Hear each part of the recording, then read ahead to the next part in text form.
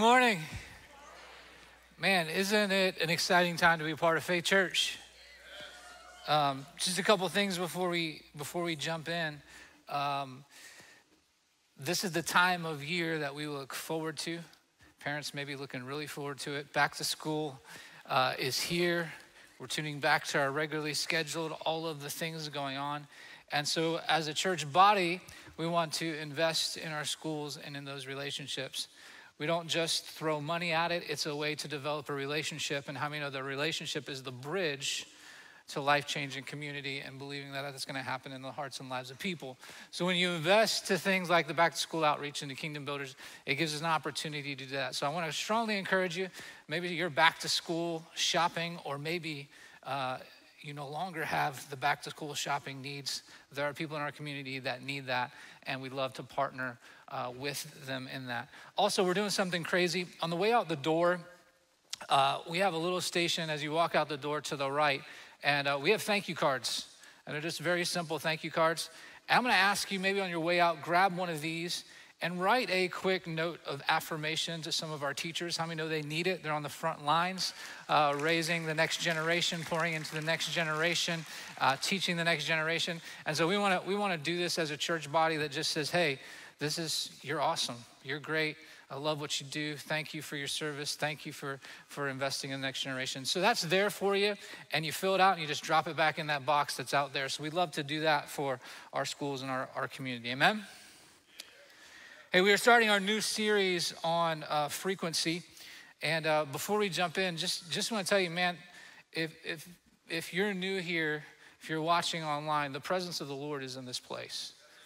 And man, I'm telling you, the way the worship was going, prophetic words coming forth that you need to know this morning, that God is a God of grace, that he is here, that he is alive, that he is active, that he is pursuing you, and that he is here this morning, and he has a word for you this morning that will receive you and convict you and love on you and meet you right where you are.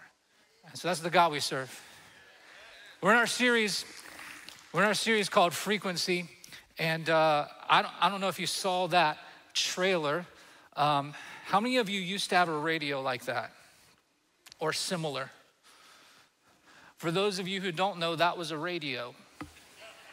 It had dials and buttons and knobs that you would turn to try to tune, to try to find some things. So some of you young people, we didn't have the Apple 5, the Spotify, all the fives. You couldn't yell, Alexa, play this. Echo, I need this song. That was a common thing. A radio. Any radio people in your car? Like it's radio? All right, that's okay. It's okay to be a radio person. Radio people, how many of you got your preset stations? You know, the commercial comes on to the next one, to the next one. You got your preset.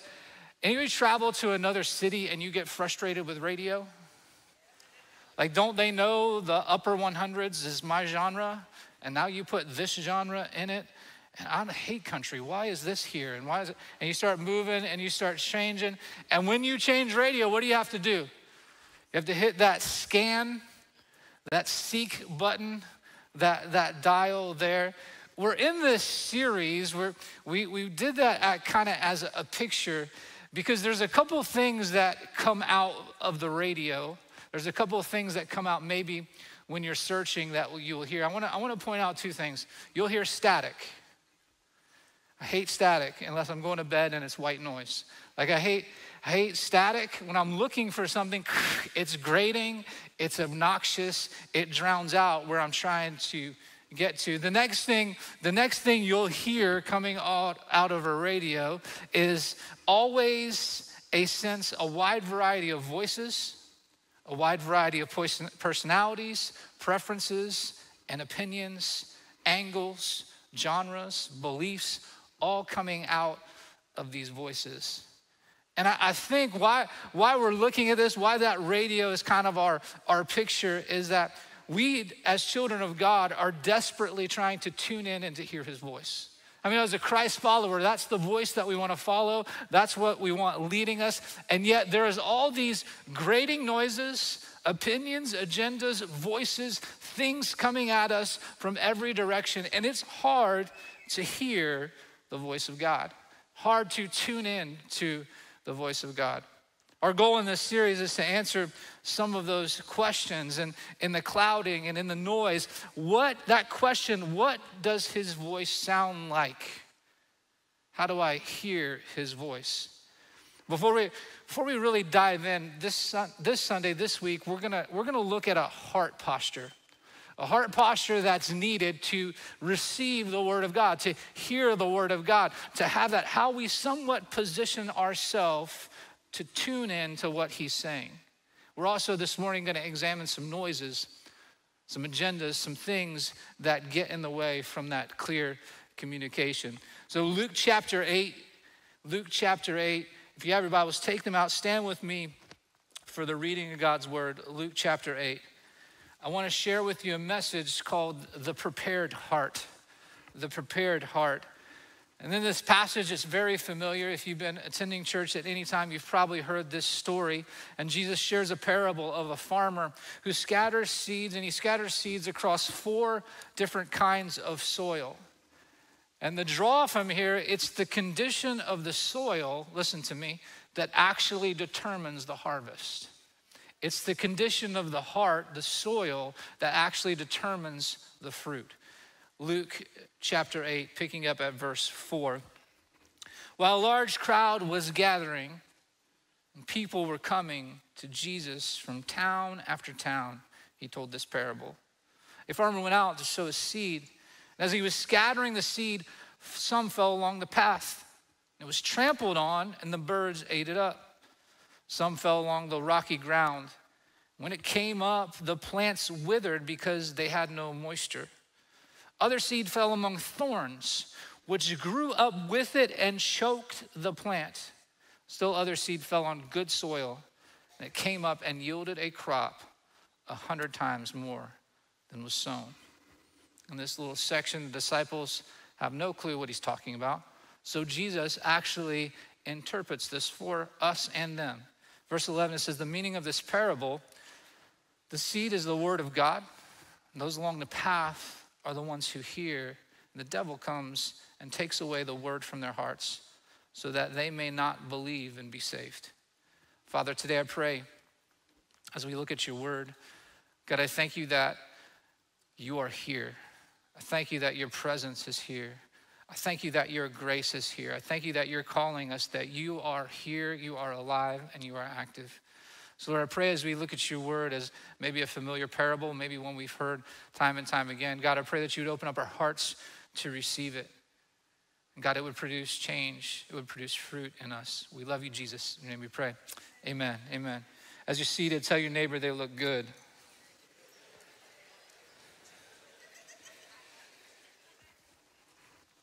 If you're here with us or if you're following online, if you're taking notes, we have that YouVersion app. And we're gonna look at these 4 soils. We're gonna apply them to heart postures and hearing from the Lord. So number 1, you're gonna see the first soil is a polluted heart. A polluted heart. It says that it's a path. They hear it, and then it's the progression. It's a path. They hear it, and then it's snatched away. If you look at it, the first type of soil isn't really soil at all. It's a pathway, it's a roadway. Now, in the ancient world, if you needed to get from point A to point B, you didn't jump in the SUV or the minivan and get there. You were walking either by foot or by animal. And that path, how many know the more people traveled on it, the more it got worn down, the more the path becomes any grass, any vegetation, it would all be worn away. It would be dirty, it would be dusty, it would be compacted. And over the years, making that soil literally hard, literally compact, almost impenetrable. And even on the sides of the path where some of the seeds scattered, there could be little or no vegetation. We have, where our house is, we live on close to a pretty busy road. And I have the responsibility, there's a ditch, and I have the responsibility of kind of weed eating and maintaining that area, as well as the highway department, which their maintenance is like once every 5 months. Mine, I'm working in the ditch. And it is amazing what people like throw away, what falls off the car, what our ditch collects. I'll be weeding it, and I'm like, literally, this just happened. There's a shovel. And that's a pretty nice shovel. And I'll keep that treasure, as Pastor Larry would say. I'll keep that treasure, and I'll have that. I'll be weeding. I kid you not. I found a massive section of a radiator just in that ditch. I'm like, I think this is necessary for your travel. I don't know what happened to you, why this is here, where you ended up. You find all kinds of cans, all kinds of trash, underwear. I don't know if you need them or don't need them, or why you disposed of these, but I'm not gonna touch those. I'm gonna let the ditch take that downstream. I'm gonna let that one go. All kinds of all kind of litter, all kinds of clutter, all kinds of stuff coming in that. And that's kind of the picture that we're getting. Jesus said some fell along the path in the side of this well-worn, hard pathway. It's kind of this picture of where decisions have been made, baggage has been gained, hurt and pain, it's trampled on. It's tough to find joy, it's tough to find growth. It's littered with failures. It's littered with mistakes, it's littered with sin.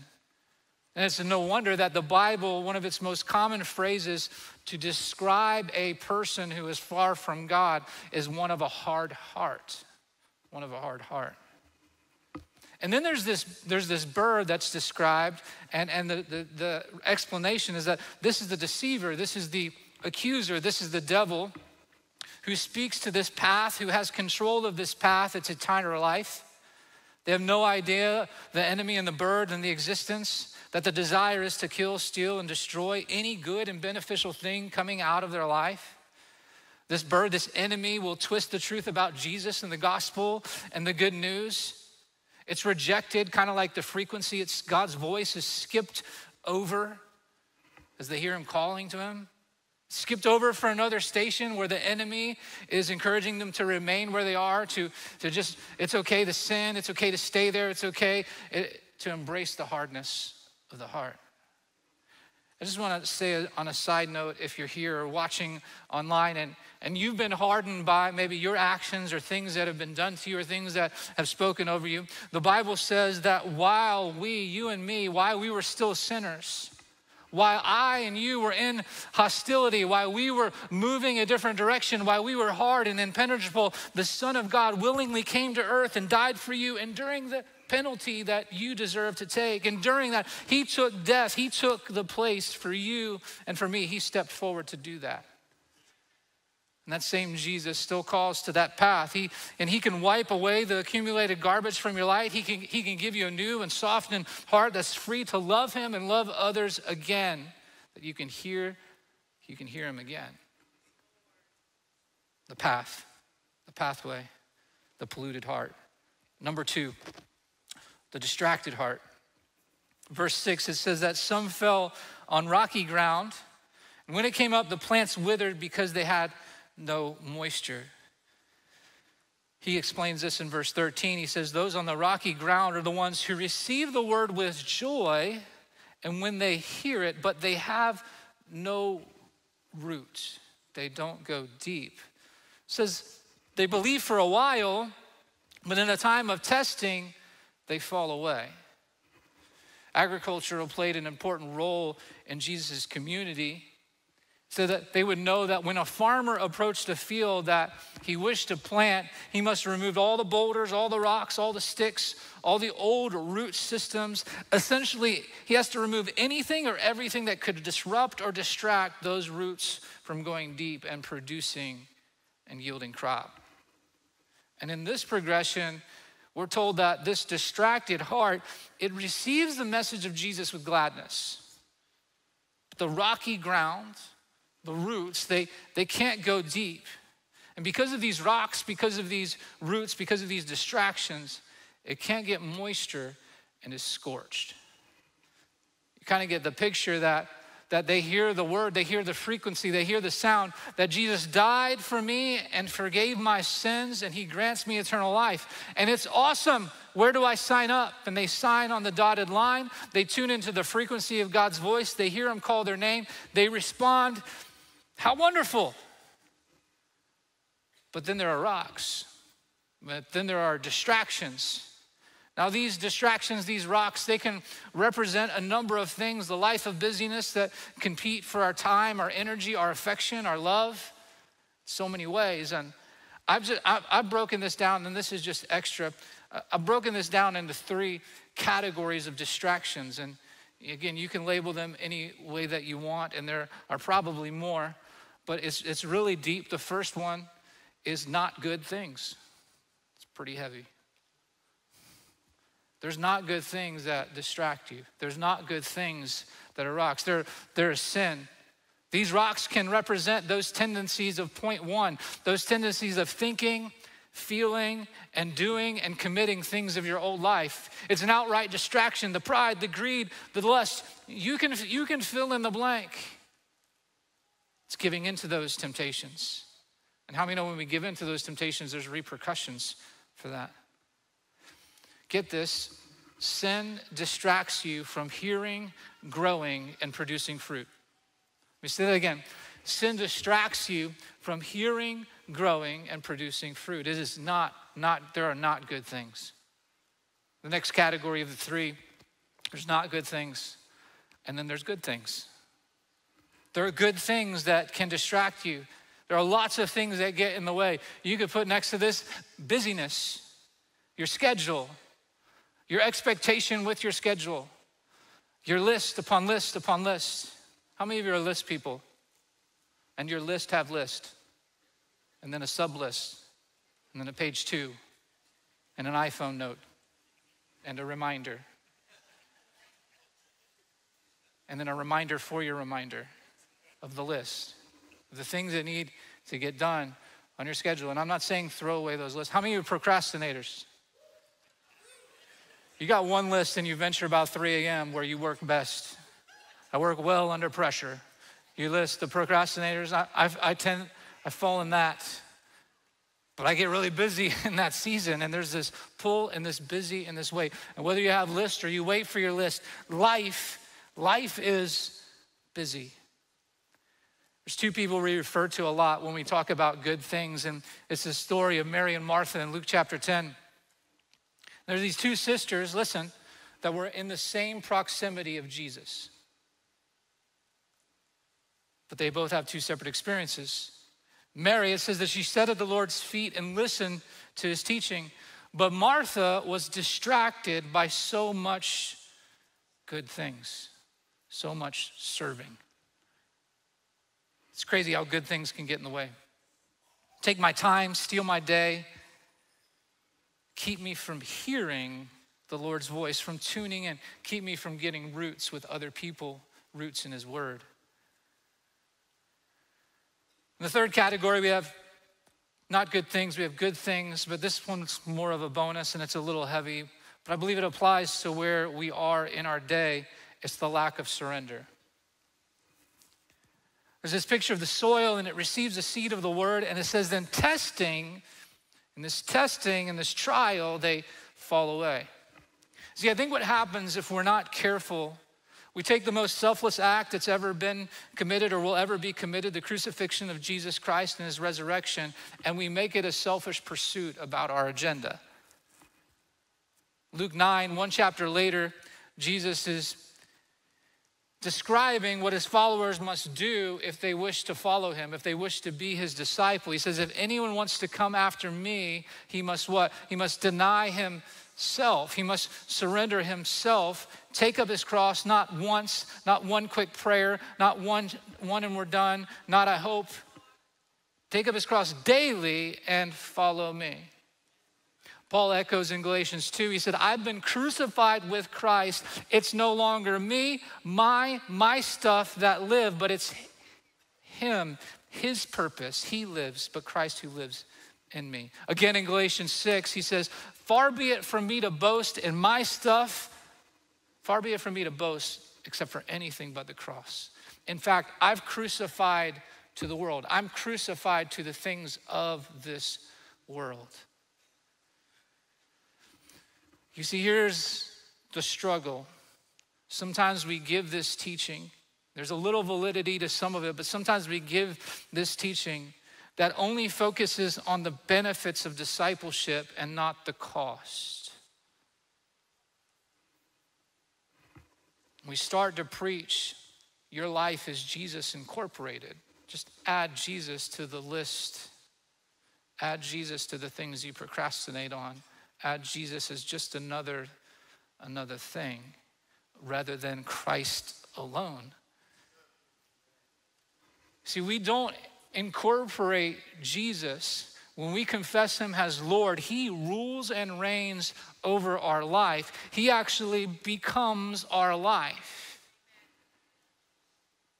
When Jesus says, deny yourself, he's saying, are you willing to abandon everything? Listen to this, everything that you think is right, everything that you feel is right, all of your conceptions, all of your conclusions, all of your attitudes, all of your preconceived notions, all of your political beliefs, and be remade. How many thankful? Be remade, be renewed, be reshaped, be refilled, be reinformed by the Holy Spirit and his truth, his word. And so we have these rocks, not good things, and my agenda, my pursuit. And many of us leave the rocks. And it says that the thing about these roots that want to go deep, they can't go deep. Now, when I think of roots, just a little extra, I think of roots going deep in two ways. If you think of roots and that field of wheat or that field that they are producing, these roots will intertwine with one another. So the first, roots go deep in community. And here's the crazy thing, where we are in our culture and where we are seeing a lack of genuine relationship and community being developed. And the call is to have deep community, to be intertwined. And because of that lack, we are not teachable. We're always a victim. We're never wrong. We're never in community. Where iron is literally sharpening us and scripture is spoken to us out of love. Discipleship, part of discipleship is correction and community and love and speaking that love in truth. And now we're in a world where you speak something that I don't like, well, that just doesn't agree with me. And we're on to the next relationship, the next church, the next small group, the next thing that will give our itching ears what we want to hear. And it's dangerous. And the roots never grow deep because I'm never accountable to anyone in community. Next thing it says the roots go deep into a foundation of the word. Remember Jesus, he describes that parable that there's two houses, right? There's one on the shifting soil and there's one planted on the firm foundation, the rock of Christ Jesus, his word, his truth. And it's not just a Bible that I check in and check out of, but it is my life source. It is my love letter. It is my roadmap. It is all scripture as God breathed. And when you root into that, you can't skip over the pages that you want to skip over and do that. Like we live in that where we dismiss part of the scripture. Well, that was meant, and we don't take it. And our roots never grow deep. So when the storm comes, we are withered because we're not rooted in the word and we're not rooted in community. See, that sun is that temptation. That sun, that testing, that scorching is the trial. And there's all these rocks and there's all these distractions that keep you from out of the word and keep you from being vulnerable with others. And you undergo a trial and all of a sudden, and you'll see this in so many people's life, all of a sudden we're in a trial and it doesn't fit with my preconceived notion of God. So I decide that the God I created in my own image is not worth following, is not loving, is not good. And what happens is we see so many people get withered in the trial because there's no community, there's no word, the roots don't go deep. So your faith is weak, shallow, and it says incapable of persevering. The path is polluted, the rocks are distracted. And number 3, the immature heart. If you look, other seed fell on the thorns, which grew up and choked the plant. Then he describes this in verse 14. He says, what this means is that the seed that fell among the thorns stands for those who hear, but as they go on their way, as they live in this world, as they live in this life, as they go on their way, they are choked out by life's worries, riches, and pleasures, and they do not mature. Anyone like gardening or farming in here? Online? Only about 6 of you. Understand, it's 110 degrees outside in South Carolina. If you're new here, welcome. That's called humidity. You can't breathe. Don't do gardening now. It's not good. I can barely cut my grass. If you're a gardener, you plan, right? You plan your bed out, you plan the things out, you plan what's gonna go where. You got the farmer's almanac, when you know to plant, the time and the season you know to plant. And it's very specific. You got that thing all tilled up and you do that. There's one thing that you never have to put seed in for. What is it? Weeds. The little bit that we do, I'm like, 1 week later, where did that come from? Is that the thing I planted? I'm not sure what it looked like. I'm pretty sure that's a weed. Some of my grass has creeped in. It's there. We don't have to plant it. It comes up and it chokes out. Often because of neglect. Look at the progression. Thorns and weeds choked the plants. Life's worries, pressures, pleasures, pursuits, cares of this world choke. In the world we live in right now, I don't know about you, but there's this pressure. There's a pressure to control, a pressure to obtain, a pressure to keep up in so many areas that we deal with. I mean, it's just like, man, we got to make a lot of decisions, I feel like, on a daily basis, from the finances to the family, to the house, to the job, to the kids at school, to the church, to the ministry involvement. And it just happens where life, I don't know about you, it just gets crazy. A week till school starts, it just gets crazy. We talked about this a little bit in the fall, and there's this pressure that at some point I have to lead. At some point, God gives me the mantle of authority to lead my home and to house and to steward that wisely and to walk these decisions out. I have to be a leader and strong person for my coworkers, my neighborhood, my family, those around me. And there's this call to my ministry, but it's heavy, especially in this season. And there's yet this other side that, man, I need him every day. I can't do this on my own. I am weak. And there's this tension and this struggle. And on top of that, there's this outside persona, this social stuff, this stuff that's pumped at us that I want my kids to have what I didn't have, and I want to live in this house and go to that neighborhood, and the housing market's crazy, and what I have with the car payment and this, and I got to keep up, and I need these type of relationships, and everything costs time, money, and energy. And we lay awake at night, burdened, heavy, by the cares and the worry and the pursuits of the world. And as a result, stress, anxiety, depression, fear, and worry are on an all-time high. Just a little extra, this is what we pointed out in the fall. Stress is the pressure of the task in front of you. The things, the deadlines, back to school week, the shopping, the stuff that you've got to get done, the stuff on the job, the weight of every day, the weight of the work. Anxiety is the pressure of things that are out of your control. It's the what ifs. What if we go to that school, or what if we move here, or what if the job makes cuts, or what if this new strand of COVID, or what if, and there's these what ifs and all the what ifs.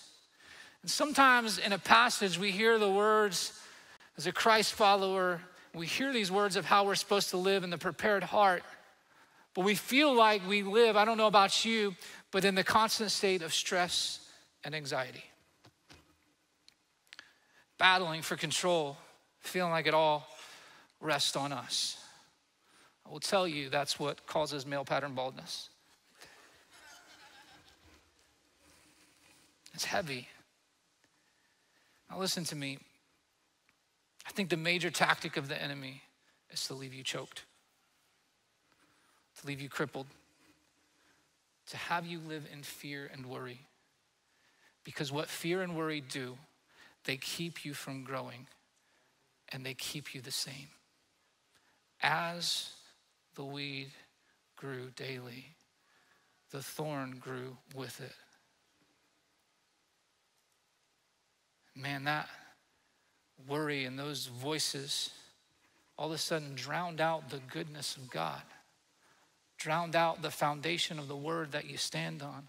All of a sudden those worries and those fears start to speak louder than the community and the trusted community and the believers that you're supposed to be rooted with. All of a sudden those worries, and it has a tendency to take control and paralyze us, choke us. Now we have this picture in Scripture that perfect love cast out what? All fear. And if you look at Galatians, the fruit of the Spirit is love. Now, a lot of people just say love is the branch of patience, long-suffering, meekness, joy. And so the fruit of the Spirit is love. That's a Spirit-filled life produces the fruit of the Spirit, meekness, kindness, gentleness, all those things that are in that Galatian passage, the fruit of the Spirit. So perfect love casts out all fear, so I grow in the fruit of the Spirit. If I flip that upside down and I live a life of fear, I no longer grow in love, joy, peace, long-suffering. Now I find my life is full of anger, impatience, greed, envy, comparison, anxiety, all of that. Because that perfect love that I lean into, that I grow deep in, is now crippled by fear. And what happens is we never mature as the Spirit-filled life that we're supposed to walk in. Thorns and weeds and worry. The pursuit of wealth. To quote Biggie, more money, more problems. Like I'm telling you, even the pursuit of that, where you think you'll finally get there and you'll finally obtain that and you'll finally get enough money to have the house, to have the neighborhood, to get the thing. How many know that is just more problems? And you still find yourself empty there. It's this pursuit, it will choke you. The path is polluted, the rock is distracted, and the thorn is immature. And number 4, the prepared heart.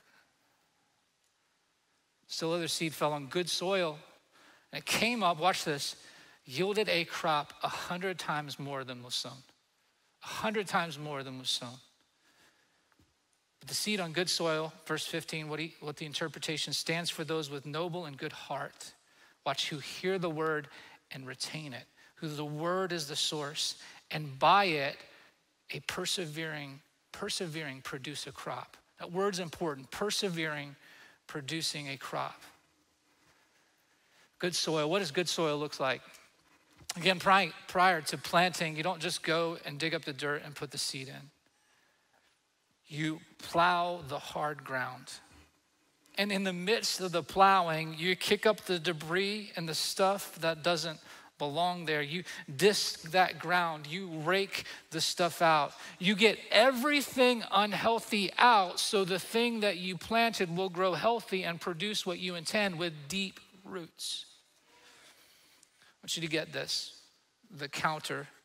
A prepared heart isn't hard, but a prepared heart repents. A prepared heart isn't distracted, consuming, and got an agenda, but a prepared heart surrenders. A prepared heart isn't pursuing the things of the world and the cares and the worries. A prepared heart has a different pursuit, pursues Jesus. It's not burdened by the cares. And that starts to happen, that repentant start, that contrite heart, that thing starts to happen where Christ tills stuff out of you. This is the process of sanctification. This is the process of growing in Christ. And now the roots go deep, and those roots start to connect with community and in the Word. And because they're living in community and sharing life together, that when worry comes, I have now people speaking truth to me. I have discipleship that's taking place. I'm no longer living this by myself. These tests and these distractions that are there. Now I'm around people who will speak life and say, hey, look, Jason, stop being the victim. Hey, look, get your head up and get into the word. Hey, God's word says this about you, not that about you. Why are you believing this about you, Jason? And I go to Daniel, and Daniel comes down on coffee and says, brother, this is what God's word said. You're venturing off this way. And I receive that from Daniel. I don't say, Daniel, you're not my friend because you're mean to me. I receive the discipleship process, and this community and growth starts to happen, and my roots go deep. And my roots go deep. And I starts to develop that. Admonishing, sharpening. And because they're noble, the roots go deep into the word. And so now, when I face a test and when I face a trial, I not only have Daniel to help me, but I'm standing firm on the foundation of what Scripture says. I know Scripture. I know the word. I know what's in there. I know he's the author and the perfecter. I know he's the same yesterday, today, and forever. I know the world's crazy, but I know my peace comes from. I know where my help comes from. I know what he says about me. I know what's in there, and I stand on that as my promise, as my source, because I'm rooted. I'm rooted in that word. And so when the testing comes, I realize James chapter 1 says, consider it all joy when you face trials of various kind. Not if, when you face the sun, when that sun beats down on you, when that hardship happens, when your mom dies in a car accident, when life throws things at you, when that happens, you consider it pure joy because God is working something in you. The word that he used, that seed persevered. It says in James that there's a perseverance that is happening so you will be mature, deep-rooted, you will be mature, lacking nothing, producing fruit 100 times fold, 100 times more. So the trial doesn't become your enemy, it becomes your joy. Watch. The same sun that was in soil 2 is the same sun that was in soil 4. One just had deep roots. And the sun, the trial, is what produced. How many know you need the sun? The sun, the trial, is what produced the fruit. Let me say that again. The trial is what produced the fruit. The test is what produced the fruit. And when I doubted, there was community. And when I doubted, my first response was not to go to Twitter. My first response was to dive into his word, saying, God, what are you doing, Abba Father? What are you doing in Romans chapter 8 where I can come to you, Abba Father? You are the good God. That what we heard in a prophetic word, that you are here, that your grace is sufficient for me today, that you're not going to give me any more than I can bear. So God, I trust you that you are making something complete inside of me. I've called to my friends, I've gotten in your word, and now I know whatever this is on the other side, I'm going to be fruitful. And watch this. Here's the cool part. Not only does it produce fruit in your small group, as you start to share testimony, it produces fruit in your workplace. Because what's going to happen is they'll say to you, why do you have joy when they're making cutbacks at work? Why do you have joy with the new strand and this and that? How can you have joy with all the uncertainty in the economy? How do you have joy when you fill up your gas can? When it's double? How do you have joy? How do you have that? How do you produce? We didn't get a raise, yet they're expecting us to live in the high community that we live. How do you have joy in all of that? And you say, because I'm rooted. Because I'm rooted. And here's the catch. I have this seed, if you'll take it, that you can be rooted too. The 100-fold is key. My brother-in-law was here this past week, and he's a biblical scholar. And he said something I never heard before. The 100-fold seed is actually referring to a person. That there was a famous farmer who produced 100-fold. One stalk of wheat would produce maybe 25, 40 kernels. And yet there was this one farmer in Jesus' generation that had one kernel of wheat that produced 100-fold. He was famous. So it'd be like saying, hey, you know that basketball game? Michael Jordan, Wilt Chamberlain, LeBron, you remember that? Remember that? It would be like, hey, remember that farmer? And watch, people wanted his seed.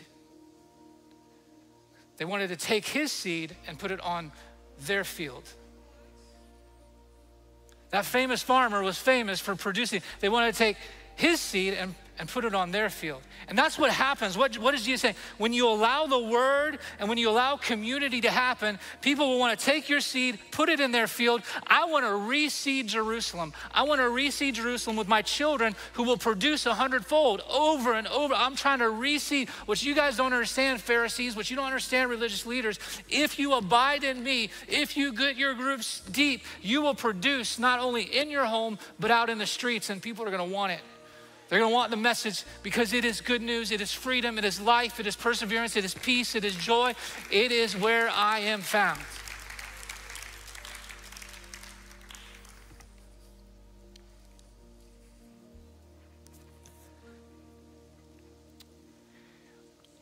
We don't do groups to give you guys another thing to do.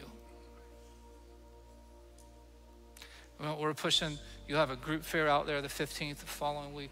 We'll launch community groups. We got men's groups, prayer groups, women's groups, life groups, fellowship groups, hangout groups, basketball groups, outreach. We don't do that just to give you another thing to check off your schedule as a good Christian. We do that because you need people. Because you're designed to be vulnerable. You're designed to go deep. You're designed to receive correction and discipleship and things that can happen in a community. We don't just do prayer and fasting week, which is what we're starting on the 15th, just to make you lose weight. Just to give you a little devotion in the morning and a little thing at night. We do that because your pattern has to be the word. Your spiritual discipline is important in the word. Reading the word, meditating on the word, taking a spiritual discipline like fasting, where I say, God, I'm only craving you and your will and your purpose and your peace and I'm taking away all my flesh. I'm dying to that and I'm getting close to you. We do that. It's on purpose because we care. You need to go deep. Outside of a Sunday morning experience, outside of an online experience, online church, outside of it, you got to go deep with people and in the word. I'm telling you, when you do that, the frequency will tune. God will use others and he will speak through you through his love letter. I did teenage ministry for about 9 years. And I used to tell the teenagers, this book is God's love letter to you. Anybody remember middle school? 5 of you. Middle school back in my day, we didn't have phones where you text all the stuff. We actually had notebook paper. Just like the radio, we had notebook paper. Sometimes we would listen to the radio with our notebook paper as a thing. And you write that love note to that person in school. Do you like me? And then you draw a box. Check yes. Man, we didn't want the second one. Check no. Or maybe. We even put a maybe in there to up the odds. And man, you would receive that letter and you'd be like, look at how they wrote maybe. Look at the way the Y curls. Look at how he signed his name. He put a heart above the I in like. What does that mean? And you read that thing and you folded it up and you showed it to the friends and you read between the lines and you dove in. Listen, we have a love letter from the King of Kings and the Lord of Lords. It is God-breathed. it is written to you in every facet of life. And what would happen if you dove in precept upon precept, line upon line, and you started reading that thing? What did you mean here, God? What was David going through here in the Psalms? Why can he say in the middle of hiding that you're my fortress, you're my rock, you're my deliverer? The enemies are here, but he trusts and his hope is in you. What does that mean? And you start diving into the author of life, the love letter written to you. And what happens is, as you read it, the frequency tunes in and it starts to change everything. You get deep, and now that anger is substituted with patience. That anxiety is substituted with peace. That impatience in South Carolina traffic, Jesus help us, is substituted with patience, long suffering. That pride is substituted with meekness. And this thing starts to grow and cultivate it through the word and with others. And I tune in and he changes me. Stand to your feet with me all over the place. Father, today I thank you. God, I thank you for your word. I thank you for your truth. God, there are so many things lobbying for our affections, so many distractions, so many things going on in our hearts and our lives. God, some of us in here, we're hard. This Sunday may be some people's one last chance to hear online or to hear in this service about your grace and about your goodness. God, there's some who are just weighed by the not good things, the good things, and an agenda. And God, you're calling to surrender. And Lord, there's some even here who feel the anxiety, the stress, and the depression, and the fear, and everything that comes along with it. And Lord, our shoulders and our chest is heavy and we feel choked. I pray today, God, that you would be the lifter of our head. Father, that we would hear like a prophetic word that you are here. You are here. You are Jesus, full of grace. You are Jesus, the healer. You are Jesus, the hope. Jesus, the peace. You are what we need. And God, I pray as we go from this place in just a few moments, we go with a desire to be rooted with one another. Take us out of our comfort zones. Help us to be vulnerable again and be rooted in your word as our love letter. We love you, Jesus.